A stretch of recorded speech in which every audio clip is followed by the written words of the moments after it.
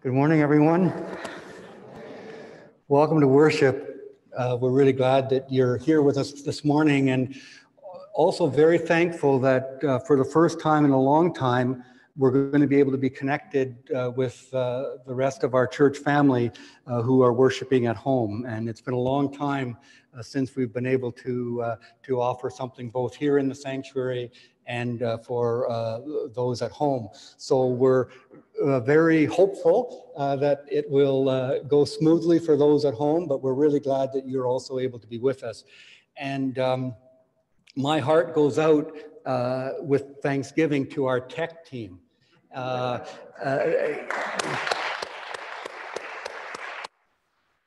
So our tech team worked for 3.5 hours yesterday afternoon, and it's made up of John and Linda Hay, who are with us this morning, and it's great to have you as people and as a tech team with us, and Dieter and my wife Pat, who's at home welcoming people through Zoom. So together we worked hard. There was a lot of problem solving to work out. But we're confident that that people are going to be able to hear us at home as well, and that we can worship together. So very thankful for that. So may God bless us together as we gather to worship God. Our candle represents the light of Jesus Christ, the light that's come into the world. In this holy season of Advent, let us prepare once more for God's light to shine amongst us.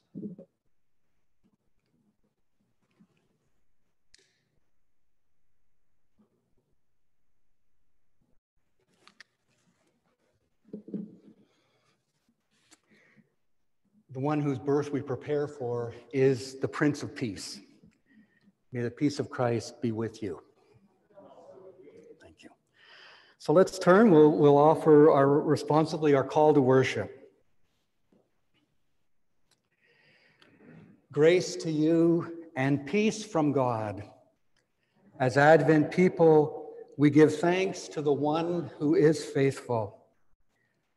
Let us proclaim the wonder of God, who came, is coming, and will always come.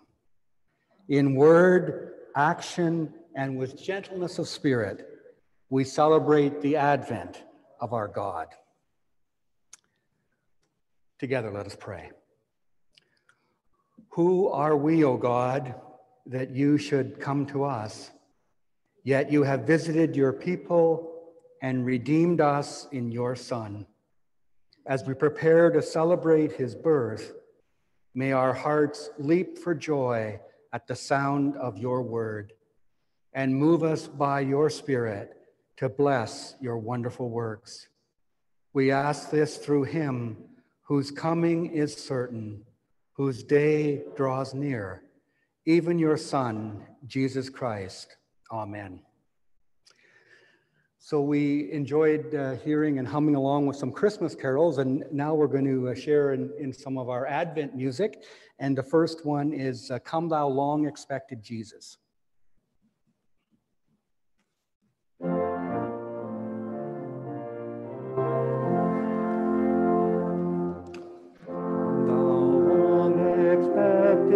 Jesus, born to set thy people free, from our tears and sins release us, let us find our rest in thee. Israel's strength and consolation, hope of all the earth thou art, dear desire of every nation, joy of every longing heart.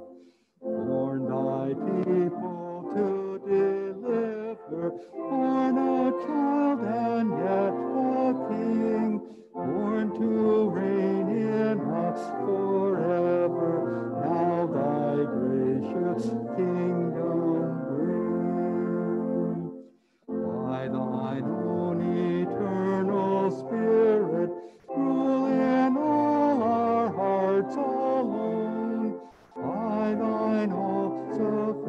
merit, raise us to thy glorious throne. Amen.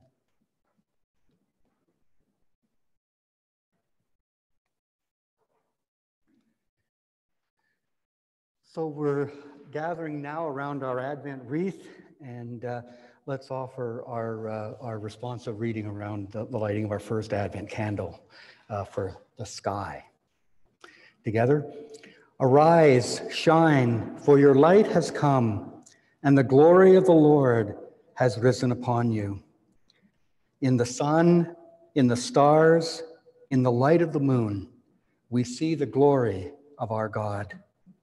Soon, the one we call the light of the world will be born again in our hearts, minds, and spirits.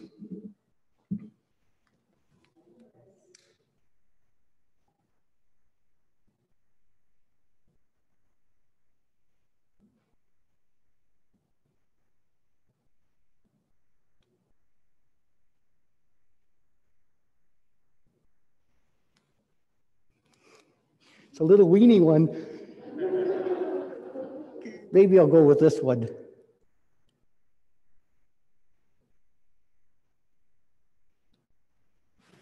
That's better. Let us pray together. Wondrous, holy God, today we begin our time of Advent waiting. Shine the light of your love upon us, we pray, and fill us with hope as we make our way toward the stable, the cradle, and the birth that changes everything, the birth of Jesus. Amen. Amen. Now our sung response I think is a new one for you, but Sandra, Jean, and I will offer it, and if you want to hum along, it's from More Voices called Called by Earth and Sky.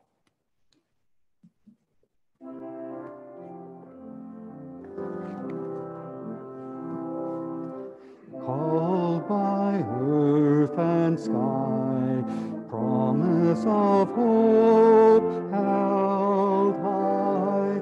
This is our sacred living trust, treasure of life sanctified. Called by earth and sky. Precious the fire that lights our way, bright dawning day, fire of passion, sorrows undone, our faith and justice won. Called by earth and sky, promise of hope held high. This is our sacred living trust, treasure of life sanctified.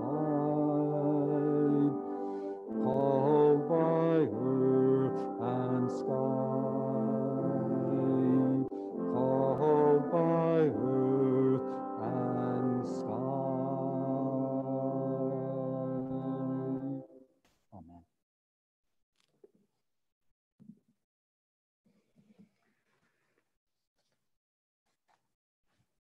So when we gather together, we bring our hearts together in prayer and offer a prayer of confession as we acknowledge that we fall short in our lives and we need God's grace and God's forgiveness this new day.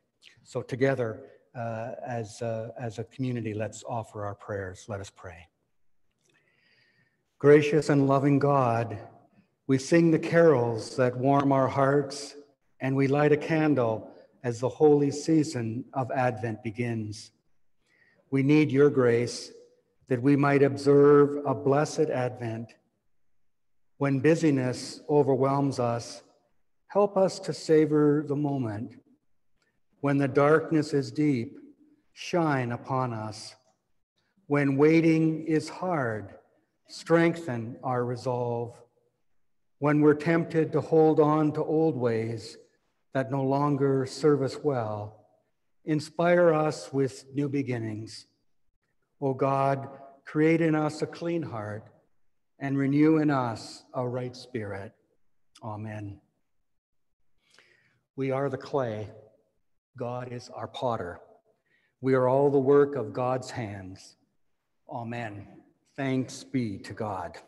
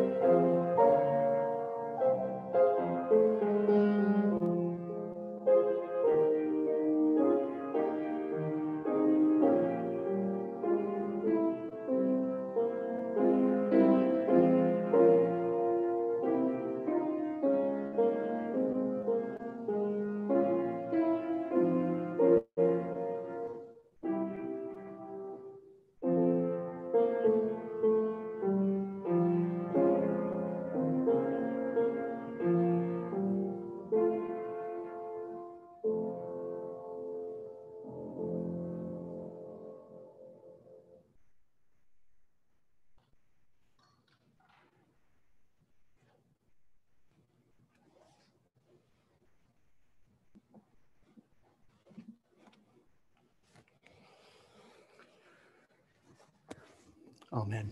Thanks, Anna Jean. So our responsive psalm this morning is up on our screen, and it's taken from Psalm 80. We're going to offer it responsively. Let's listen for good news. Shepherd of Israel, hear us. You who lead Joseph like a flock, you who are enthroned amidst the cherubim, shine forth before Ephraim, Benjamin, and Manasseh. Stir up your might, come and save us. Your face, God, shines on us and gives us peace. God of hosts, how long will you be angry with your people's prayer? You have fed us with the bread of weeping and given us tears in plenty to drink. You have made a mockery of us to our neighbors, and our enemies laugh us to scorn. Let your hand rest on the one at your right hand, on the one you have made strong for yourself. Then we will never forsake you. Give us life, and we will call on your name. Your face, God, shines on us and gives us peace. Amen.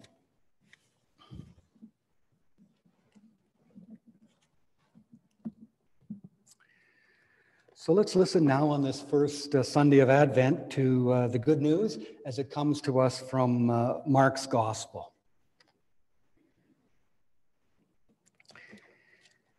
But in those days, after that suffering, the sun will be darkened, and the moon will not give its light.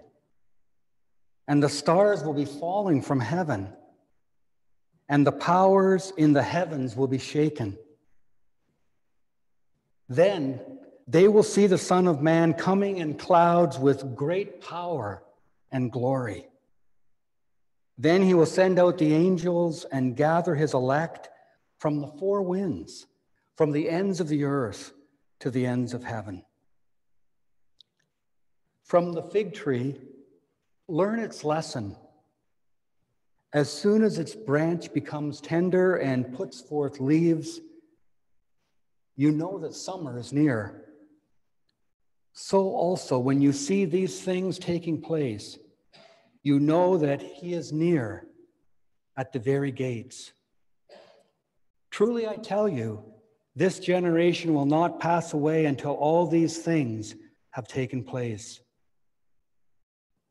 Heaven and earth will pass away, but my words will not pass away. But about that day or hour, no one knows, neither the angels in heaven nor the Son, but only the Father.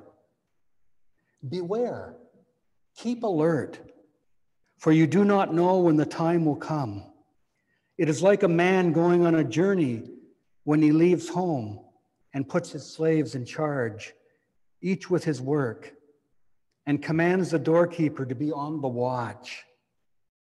Therefore, keep awake, for you do not know when the master of the house will come, in the evening, or at midnight, or at cockcrow, or at dawn. Or else he may find you asleep when he comes suddenly. And what I say to you, I say to all, keep awake. This is the good news of the gospel. Thanks be to God. Amen.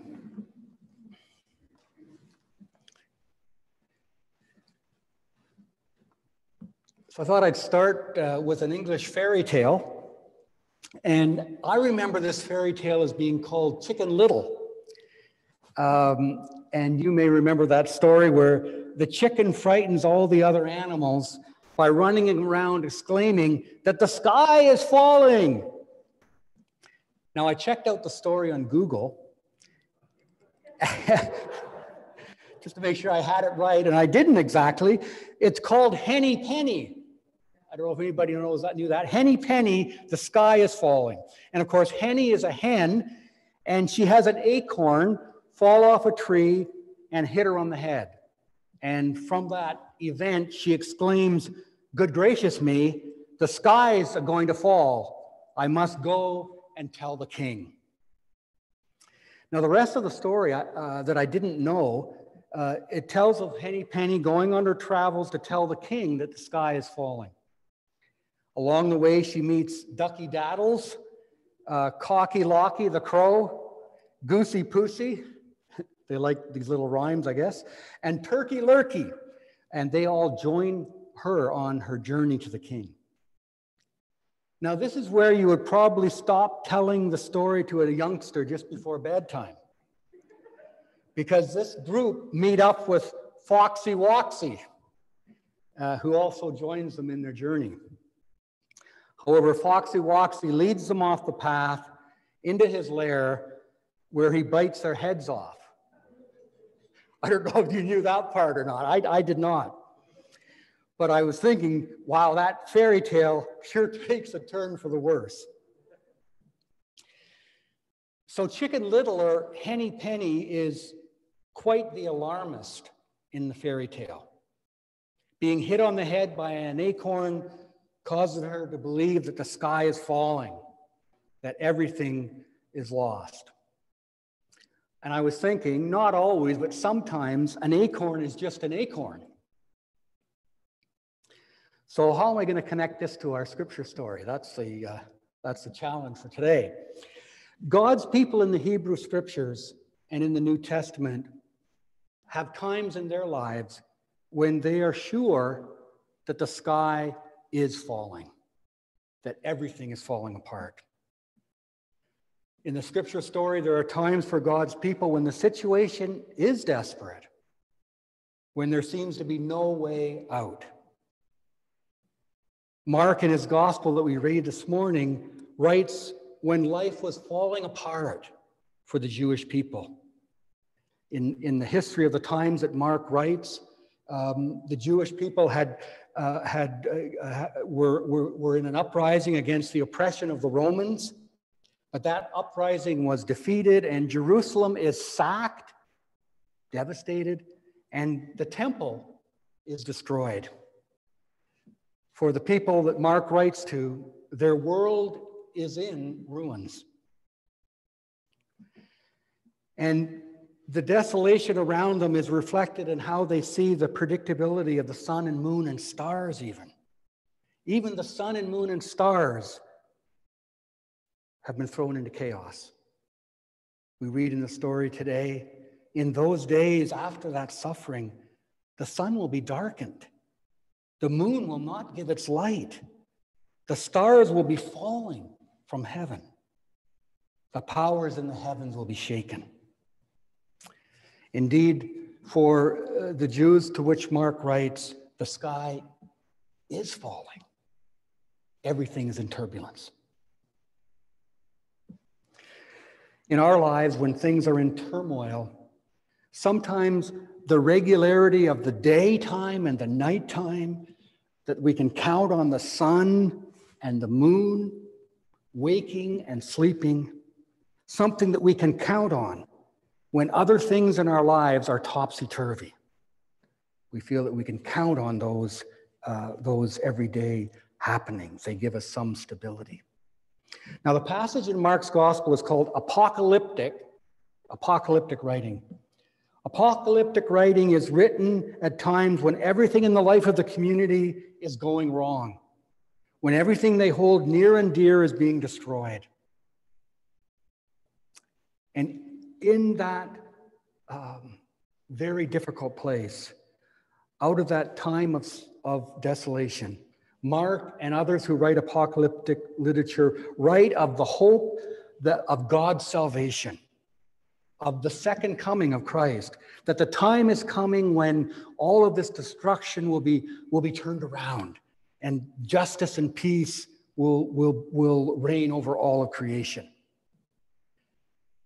Apocalyptic writing gives hope to the people by saying that all that's been destroyed will be redeemed again, that God's will rule on earth as in heaven, and that the enemies and evil will be defeated.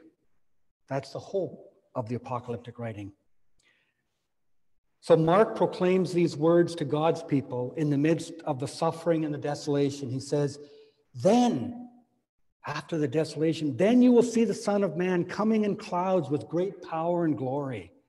Then he will send out the angels and gather his elect from the four winds, from the ends of the earth to the ends of heaven. In those days, there will be suffering, but then Christ will come to rule over all of God's creation. There's that hope in apocalyptic writing. So this is the first Sunday in Advent, and at Advent, we await and prepare once more for the birth of Jesus Christ, of the infant Jesus in the manger. But in Advent, we also wait for the revelation of God again, the coming of God into our turbulent world, and when evil will finally be defeated. And so Mark calls the people back then, and he calls us now to be awake, to watch, to wait, to trust that the time is near at hand when God's salvation will be revealed in all of the world, when the principalities of power and powers of darkness will be defeated, when justice and righteousness will hold sway. To a desolate people, apocalyptic writing offers words of hope that this is God's world, and eventually God will rule over all of creation. You know, I was thinking, in some ways, we are living in an apocalyptic time. Of course, we know the whole world is in the grip of a pandemic. Many people have died from the pandemic. Many people are sick. We await a vaccine, which we hope will change everything. And in the meantime, in this time, we struggle with isolation from loved ones, from the fear of getting COVID-19 ourselves. And we try our best to be vigilant and alert. In some ways, we're living through a time of apocalyptic time, a time of profound change and disruption. The season of Advent invites us to watch, to wait, to prepare for God's coming into our world once more. St. Mark calls us to keep awake. In Advent, some of our questions may be, where are you, God? When are you coming into our midst? How can we see you alive in the world? And we pray, come now. Advent invites us to wait with high expectations for the God who always is coming, who is in the world. If we look and listen around us, God is alive in the world, who comes to us in surprising ways. Now, I shared this week in one of my messages online a quote that I wanted to share again from Martin B. Copenhaver. He says, waiting for Christ to come or to come again requires an expectant watchfulness, because we never know where or how or through whom Christ will appear. He goes on to say, this requires from us a different kind of waiting. He says some waiting is passive, but there's also active waiting. A girl who stands on a street corner waiting for the bus to arrive will experience one kind of waiting, a passive waiting. But that same girl on the same corner, hearing the sound of a parade that's just around the corner out of sight, she'll wait. But it'll be a different kind of waiting, right? It will be full of expectation, a waiting on tiptoe, an active waiting, expecting. And he gives us one other image or metaphor for Advent. He says, a fisherman finds it burdensome to wait for spring to arrive, because that's passive waiting for the days to go, right? But he says, once she is fishing, however, she does not find it a burden to wait for the trout to rise to the fly, because it's an active kind of waiting, right? Full of expectation. That's the kind of active waiting Jesus had in mind for us, his followers, when he says, keep alert, for you do not know when the time will come. So the holy season of Advent begins today. I hope that it will be a blessed season for each of us and as a church community. In the season of Advent, we're invited to watch, to wait, to prepare, to anticipate, to expect God coming into our midst once more. So let's use this time well, open to receiving the coming of God in surprising ways. Amen. Thanks be to God.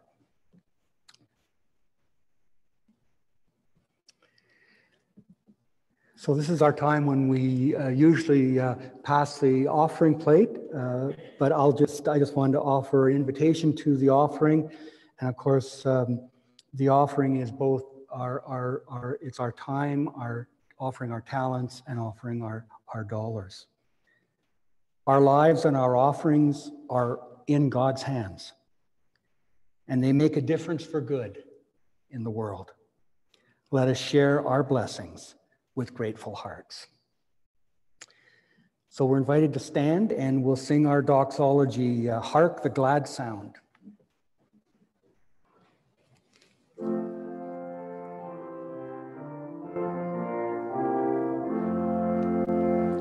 Hark the glad sound, the Savior comes, the Savior promised one.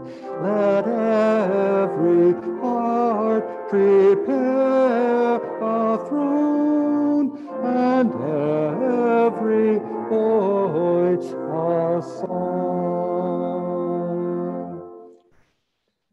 Gracious God, shine on us, bless our lives, bless our offerings, and use them for your good purposes in this world you love so much. Amen. So together we take this opportunity to confess our faith as a community. So let's share in our creed. We are not alone. We live in God's world.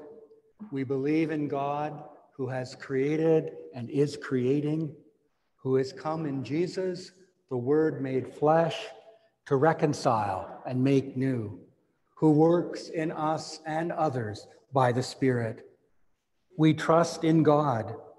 We are called to be the church, to celebrate God's presence, to live with respect in creation, to love and serve others, to seek justice and resist evil, to proclaim Jesus crucified and risen, our judge and our hope. In life, in death, in life beyond death, God is with us. We are not alone.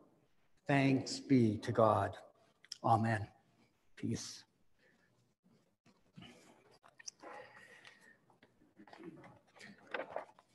So our minutes for mission this morning is another good news story of a young person, a teenager, and the blessings that she received as being part of a United Church summer camp, offering her skills in the work of this camp. Golden Lake Camp is the name of the camp. It's in the Upper Ottawa Valley. And this young person, Amy, says these things. This year will be my second as program director for Golden Lake Camp and my fourth year in total. I started my Golden Lake Camp journey as a volunteer, spending 2.5 weeks there my first summer. I could go into lots of detail about all the amazing things I experienced, the equally amazing staff and the campers I met, the personal and spiritual growth I went through, and the deeper connection with God I fostered. But she says, I don't think you want to hear an essay-length story.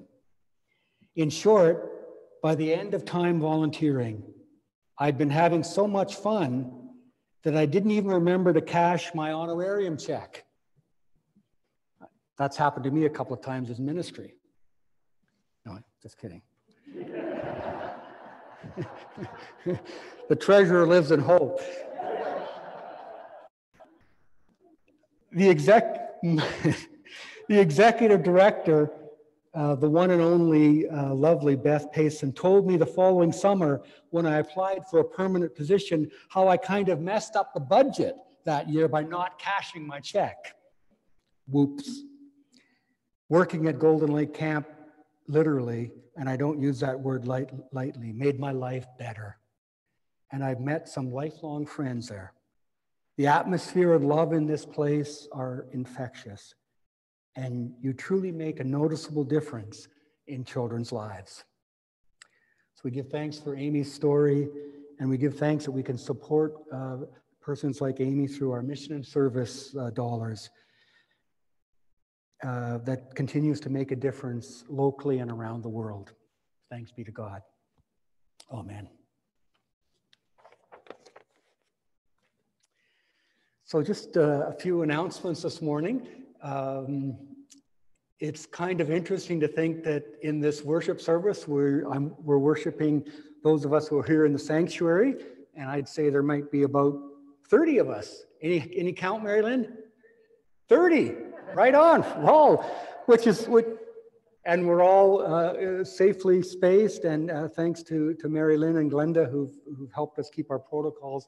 But we knew how important it was to also be able to get the worship service out to some of our congregation who aren't comfortable coming into a building, but who are desirous of worship. And so we're looking forward to finding out how many people joined us this morning via the Zoom, and how it was for them in terms of the sound and the video and the audio. And this also will be on our Facebook site, so you can go to it this afternoon if you just say, boy, I want to hear that sermon again, you know. And it'll also be we'll be transferring it to as a link on our website, like we did when we were doing these from home. So very thankful, and as I said, very thankful to you, John and Linda, and Dieter and Pat for enabling this. I think it's really, really important in this holy season of Advent and Christmas that all of us who want to have the opportunity to worship. So now you have a choice on Sunday morning. You got to say, am I going to stay in my PJs with my coffee, or? Yeah. Well, the other Sunday you were in your PJs here, weren't you, Amy? Yes, you were. So just a reminder, we have our annual Advent Christmas Open Door, the Open Door newsletter. Thanks to Jane collating and bringing it together. Today's the deadline for any submissions, and we'll hope to send it out next Friday and give you an opportunity to see some of the things planned. How many people so far have been on our online Christmas auction? Yeah. That's great, eh? People are having a lot of fun. I'm looking forward to spending my afternoon on that. And I guess it's you can see who's bidding and who's bidding against you, and the dollars keep going up and up, Barb. They do. So and it's a fun thing to do. So I'm really thankful for Barb and Rosemarie and for making this happen. And Cheryl, thanks, Cheryl, and Jen, yeah. So a great team, and you know, it's just I'm really proud of how we've transitioned in COVID to having these events that we're able to do this way.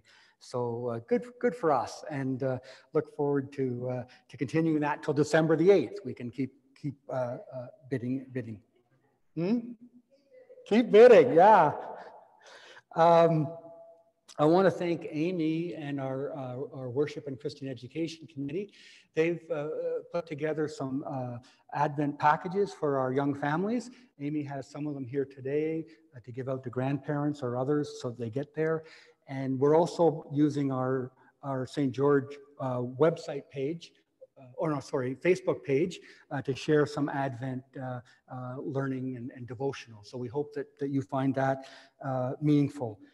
And we're still planning for our Christmas Carol sing on December 13th. We're going to be in our cars or at a social distance outside, and 3 o'clock on December the 13th.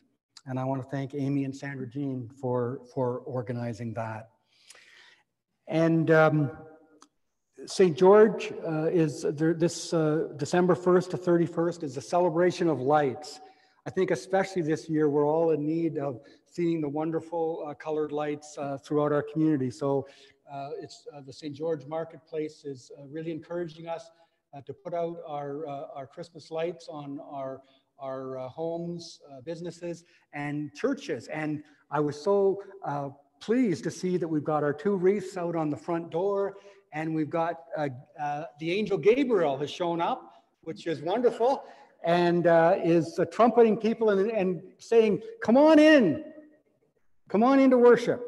So that's great, and thanks to Mary Lynn and Cheryl, Amy, who put up and Jim for that. I think it's really wonderful that people driving by can see those lit up in front of our church. And so, yeah, that's a great initiative. Now, I don't know if there were any other announcements. Did you want to say anything else, Amy? Or? Okay. Yeah, you're done. Yeah. That carol singing pretty well. If anyone does use Facebook, there will be things posted every day of the week. So we started with the Christmas Carol trivia yesterday. I've already had a couple comments on Christy Park for getting that carol. But the answers go up on Wednesday. Great. So don't feel that you can't do it. So there'll be 5 carols posted every Saturday. There will be random seasonal trivia posted on Mondays. And again, those answers go up on Wednesday.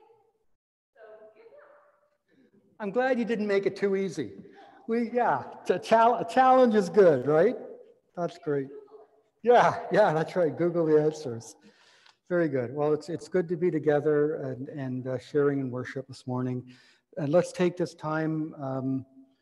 One other announcement I forgot. Jane put them here so I could see them and remind me. This makes a wonderful soup, and it goes to the Ontario Christian Gleaners that we support. And there's still 5 packages left for $5 each. 7 packages left.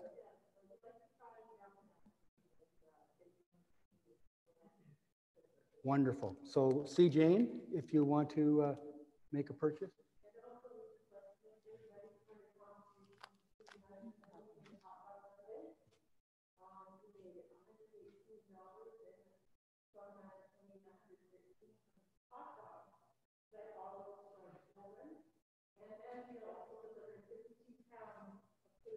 Great. That's wonderful. Thanks, Dieter. Yeah. 51 pounds. Well, good. Well, ways that we can reach out and so important all year and especially at the Advent Christmas season. So thanks be to God.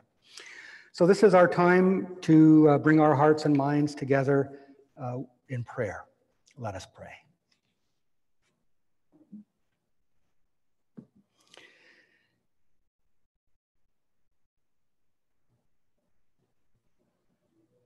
Loving God, we bring our hearts and our minds together in prayer at this time.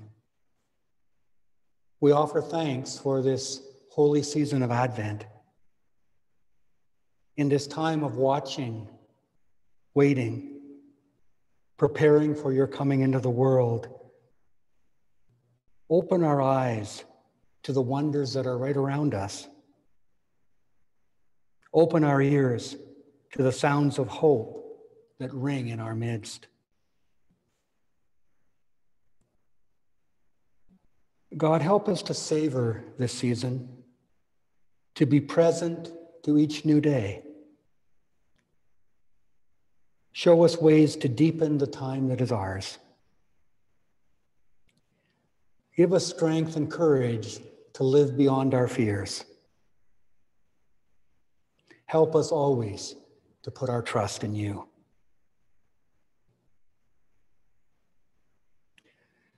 God, we give thanks for your church. By the Spirit, we are connected to one another. Guide us as we seek to witness to your love in our words and in our deeds. We rely on your leading and your grace.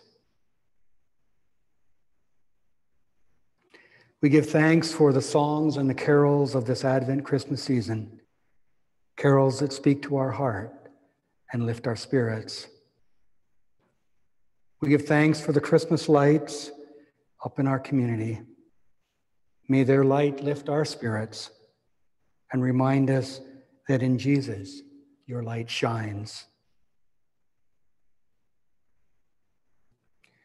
We thank you, O God, for our family, our church, and our community traditions. Even though things will be different this year, we know that your hope, your peace, your joy, your love will find a way. Gracious God, we pray for ourselves and one another. Send your healing touch upon us. Lift our spirits with the good news of your coming. Hold close those who will find this season difficult those of us who are missing loved ones, those of us who are grieving loss, those of us for whom this will be the first Christmas without a loved one. Hold us in the arms of your love. Lord, hear our prayer. God, we raise up to you those who are in our thoughts and prayers today.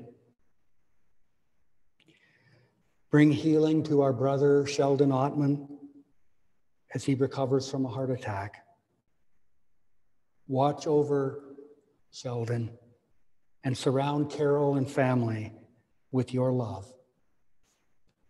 Lord, hear our prayer. Gracious God, we pray for our sister Susie McDonough as she moves into long-term care. Guide and strengthen her in this time of change.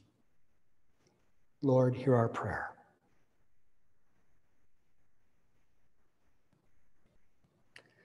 Loving God, we raise up to you now aloud or in the silence of our hearts those who we are praying for today.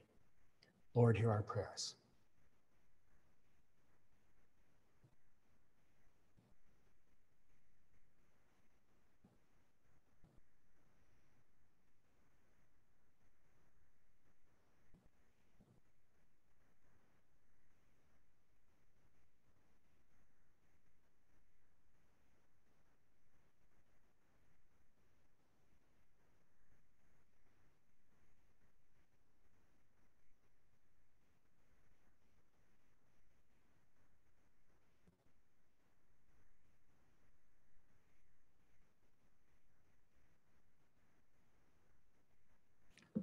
Loving God, hear the prayers of your people, and in your love answer us.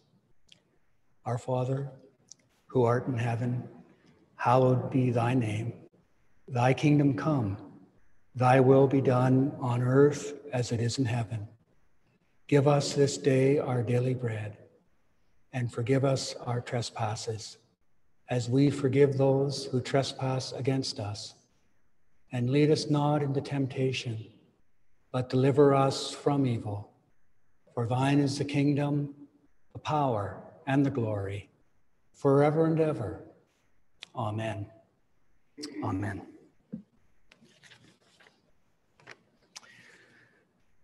So our closing hymn is O Come, Emmanuel.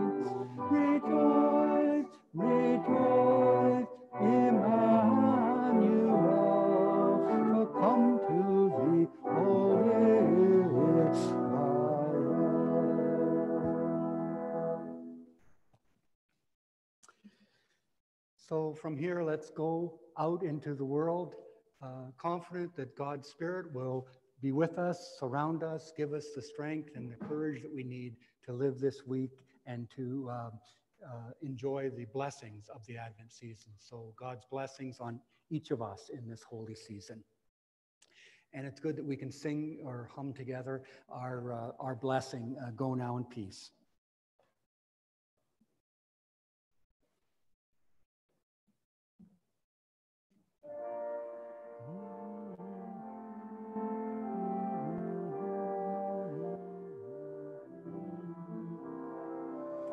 Oh, now in peace, never be afraid. God will go with you each hour of every day. Oh, now in faith, steadfast, strong, and true. No, God will guide you in all